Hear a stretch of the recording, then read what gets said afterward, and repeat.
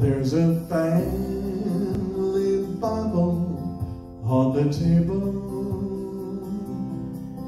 Each page is torn and hard to read, but that family Bible on the table will ever be my key to memory. At the end of each day, when work is over, and when the evening meal was done,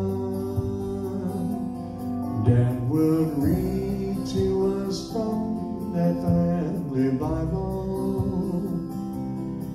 and we'd count our many blessings one by one. I can see us sitting round the table when from the family Bible that would read. I can hear my mother softly singing, Rock of Ages, Rock of Ages, clap for me. This old world of ours is full of troubles, but this world would also better be